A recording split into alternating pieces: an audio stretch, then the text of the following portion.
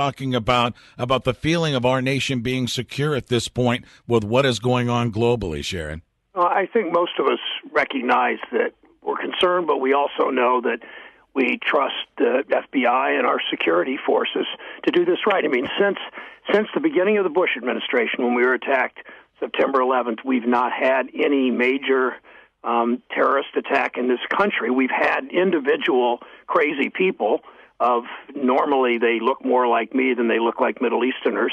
They are generally white males who have shot up people in movie theaters and schools. Those are terrorist attacks. They're just different kinds of terrorists.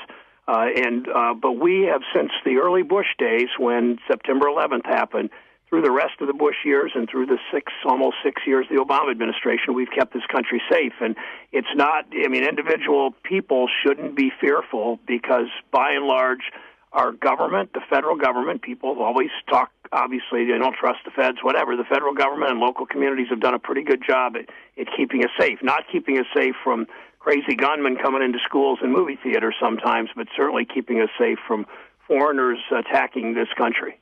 Sharon, thank you for the time. I know you're real busy this morning. Wanted to get you on. How early will this start to be debated?